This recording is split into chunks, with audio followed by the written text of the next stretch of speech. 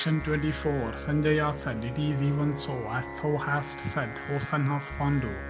Dost thou enquire about the welfare of the Kurus and of the foremost ones among them, free from illness of every kind, and in the possession of excellent spirit, are those foremost ones among the Kurus, about whom, O son of Pritha, thou enquirest. Know, O son of Pandu, that there are certainly righteous and aged men, as also men that are sinful and wicked. About Dhritarashtra's son would make gifts even to his enemies.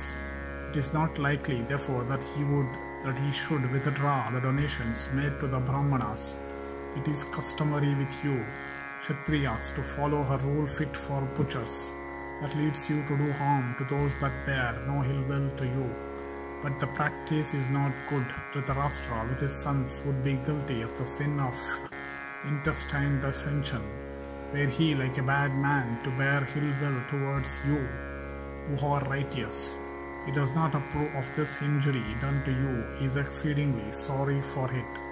He grieves at his heart, the whole man, O Yudhishthira, for having communicated with the Brahmanas.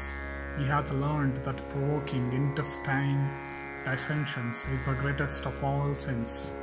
O King of men, they remember thy prowess on the field, and that of Arjuna, who taketh the lead in the field of battle. They remember Bhima wielding his mace when the sound of the conch shell and the drum rises to the highest pitch.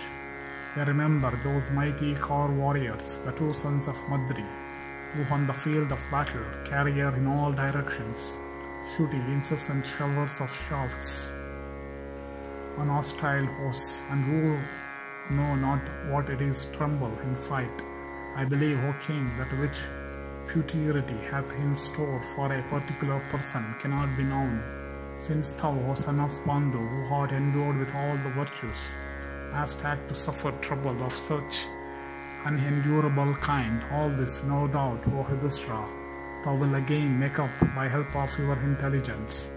The sons of Pandu, all equal to Indra, would never abandon virtue for the sake of pleasure.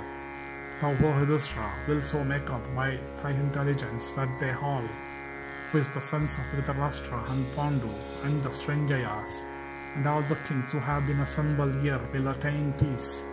O Yudhishthira, hear what thy sire Dhritarashtra, having consulted with his ministers and sons, hath spoken to me. Be attentive to the same. Thus endeth section 24 in the Sainyodyoga Parva of the Udyoga Parva.